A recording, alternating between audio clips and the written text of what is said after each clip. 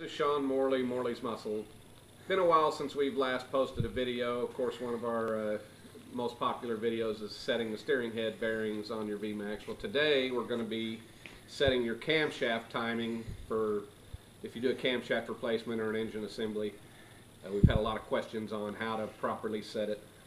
We're going to go through and show you the standard method that we used when we're putting in camshafts in a normal orientation. There's adjustable sprockets out there, and we won't get into how to set those. So this is basically how you would set up a stock set of cams and cam sprockets. First thing that you're going to do is you're going to get your motor set on T1. Doesn't matter at this point if it's an exhaust stroke T1 or intake stroke T1, because you haven't set the correlation of your camshafts to the block. So first thing, just set your block up on T1. And now when I discuss T1, I'm discussing these marks here. You got a T1 mark and you have a T2 mark, and these are what we use to set the heads with. Let me get you a little better alignment here. The T1, you'll notice, has a lot of different marks here. The correct mark is this line right next to the T1. We'll see if we can't get it in the video here. Maybe have to back out a little bit so it'll focus. And then there we go. Now that shows you good. All right, and then of course the T2 is the line right here, right next to the T2 mark. Difficult to show you this while we're going to be doing it on the block. But what you're basically doing is you're going to be looking through this inspection hole, aligning this arrow, which is right here, to that mark. So you have this arrow here, a notch in the threads, and you'll have that T1 mark that you'll have to look up and at an angle to see. So we'll come around here and so you're going to be looking up and at an angle through this hole to see this T1 mark with that alignment arrow. So once you've got that aligned, then we're ready to set our cams. And when we're doing our camshafts, the manual talks about setting the rear head first and set it to small dots. Let me grab that little indicator here. So when you look on the camshaft, you have a small dot, or a small, almost looks like a drill bit start, and there's a larger one. Same thing here with the intake cam. There's a small one, and the larger one is down where we can't see it at this particular moment. But we're going to start out by aligning the rear head, T1, small dots, to this casting in the cam cap. Now, what the manual says to do is to leave the sprockets loose, align the cam, put your bolts in the sprockets, tighten them up. I don't like that method just because it takes a little longer, and you got to unbolt the sprockets off the camshaft. So what I like to do is to go ahead and make sure that I've got my cams here loosely installed. I'm going to pull the tension in this chain, get the chain nice and tight on the opposite side of the camshaft tensioner. So pull that camshaft up tight. I'm going to have to use two different wrenches here to get this in, because right now my camshaft lobes are getting ready to start applying tension to the first set of valves, but my dot is not lined up yet. So we're going to pull some tension in this, get that dot aligned, and then I'll hold that tension on there. My dot is already aligned on this rear cam. I'm going to take all the slack out of this chain, make sure that my alignment is still there. Pull the slacks out, and then with my free hand now, this is the little tricky part where you either need to get someone to assist you or you've got to do it yourself. You've got to get this tensioner up into the engine hole. Now this is the tensioner housing. I've already disassembled the tensioner and I've relieved the tension. I'll show you with that front head's tensioner here in just a moment. I'm not worried about the spring-loaded mechanism part of the tensioner at this point yet. So install those bolts, snug them down, make sure your gasket's on there. Now the gasket will only go on the one direction. Now since I've snugged those down, I'm going to go ahead and manually set that tensioner. Then it'll allow me to take the tension that I had to hold on the camshaft off. So note that I'm still aligned with my small hole to my engraving here. Same thing with the front camshaft. And all the tensions, all the slack is now out of the chain here. Now, depending on the wear and if you've reused your chains, this alignment may not be just 100% exact, but you want to get it as close as it will allow. If you're a tooth off, it's a fairly good amount off on the camshaft. Now, the tricky part that a lot of people will actually make their error on. And the manual states that we need to rotate the engine 360 degrees plus an additional 70 degrees in a counterclockwise direction. So we're basically setting ourselves up to do the front cam's relationship to the pistons. Now it also cautions you about using the center bolt that's in the middle of the flywheel and into the crankshaft. It's possible that you could loosen this bolt up inadvertently when you're trying to rotate this. Manual states that you should use a much larger socket. I've never really had a situation where my tension has been that high and had this bolt come loose. Now of course I don't have any spark plugs in the motor to create that additional resistance. So we're going to go ahead and get ready to rotate this over. Now here is the tricky part, since I've already set my front camshafts in place, is as I'm rotating this engine, I don't want my front camshafts to rotate. So I'm going to have to take this a little bit in stages and also make sure that I've got slack available to allow this motor to rotate. So the other thing I'm going to do is go ahead and set my camshafts so that they're all the way in a rear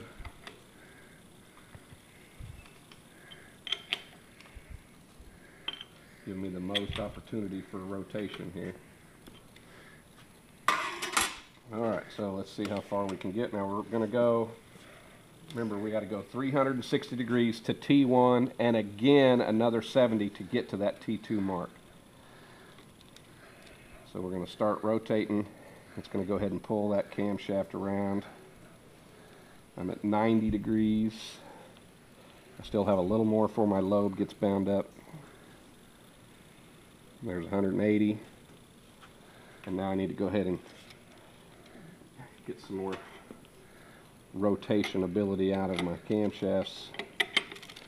Now the other way a guy could do this is not have these camshafts installed yet and get the motor rotated over and then do the camshafts. I went ahead and installed them for the purpose of this video just to save a little bit of time. So now we got to go an additional 180 degrees here. And now we're going to be back to our T1. I'm just going to take a quick look.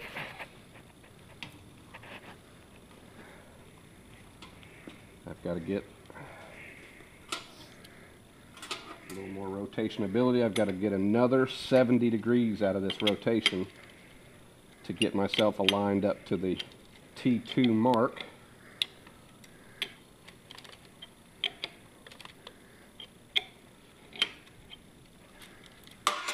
Okay, I'm going to go ahead and get down here and I'm going to start watching for my T2. I can do this one-handed here. Alright, so there's my T2. I need to bump it back and get that mark just perfect here.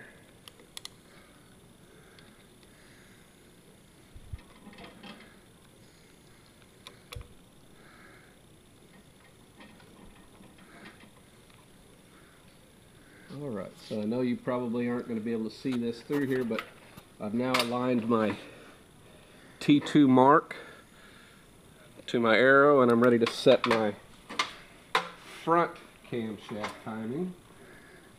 Move some tools around. These are 22 millimeter wrenches that I'm using. And then a 5 millimeter for the tensioner. Now this side's going to be just slightly different because I'll be able to go ahead and put my initial tension on the rear head first. Now note here again, now we have our small hole and our big hole. On this front head, we need to align it too far to our big hole. So we got to pull all the slack out of it. Make sure we're on our sprocket. And then we've got to get this rotation ready. Got to find our big hole here. This big hole's not as clear. You can see how small that hole is. We'll get this rotated around. And there's a slightly bigger hole on this side. Now I'm already starting to preload my valves over here, so I've got to hold again that same pressure as I align it up. So now I'm aligned with that. I'm ready to set my, got nice tight measurement there. Go ahead and drop our, here's what I meant by you need to reset your tensioner. As this adjusts out, this tensioner will get longer to make up for slack in the chain. So it will automatically do that as the chain wears. You don't have to use a manual device. And these are fairly good tensioners. We don't see very many problems with these tensioners, though from time to time you'll see one that will break, but pretty infrequent. Probably out of the hundreds of engines over the years, I've only seen 2 that have ever broken, and one of those was during assembly. So we got that down, need to give it a quick snug.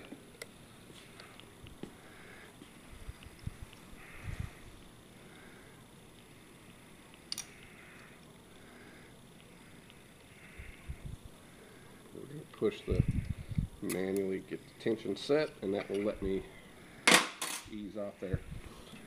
Okay, so once you've got this first round done, you can go through, install your spring so that this will have some pressure all the time and automatically adjust those camshafts as the chain is wearing. Get those threaded in there.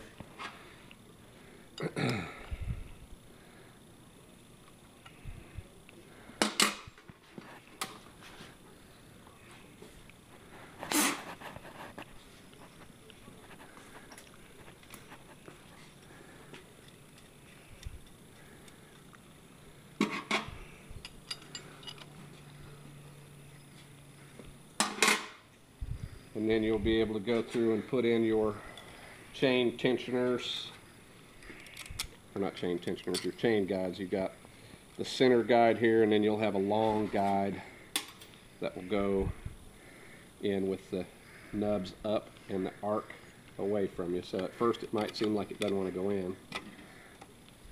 you'll get those slid in there. Now what you're going to want to do once you've got this thing assembled is you'll go through here and get to T1 again, and then do the rotation and see if it lands correctly back on its big dots and small dots respectively. That way you've got a chance, if you messed it up, you'll be able to fix it again. Now, interestingly enough, if you don't get the rotation correct, these engines will actually still run. They'll run very poorly. You might think you might have a carburetor problem. It'll backfire, it'll start, rev, you can ride it, it'll just seem like it's down on power. And what you'll need to do then is, if you have messed with the camshafts, it's quite likely you've got the orientation off.